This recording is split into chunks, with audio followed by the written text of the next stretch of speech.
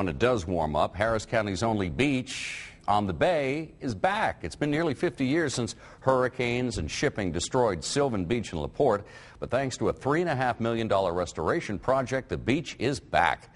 39's Jason Valentine has more with a beachside business that hopes the new beach means new customers. Waves gently lapping the beach, a sound not heard around these parts for about 40 years. A long time ago, before Hurricane Carla, there was a beach here. After Hurricane Carla, it wiped the beach out. And it just had a wood bulkhead across the front.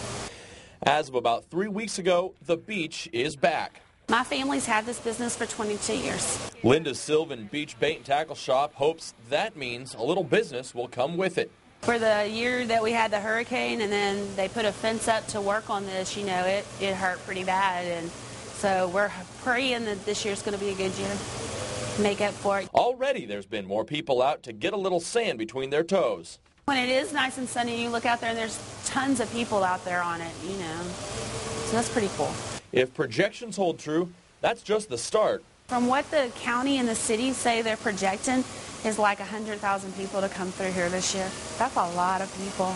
And lots of people would be good news for the bait and tackle business. It's so awesome to have something this close. You know, you don't have to go to Galveston. You don't have to go to Texas City. You just need to go to LaPorte. Jason Valentine, 39 News.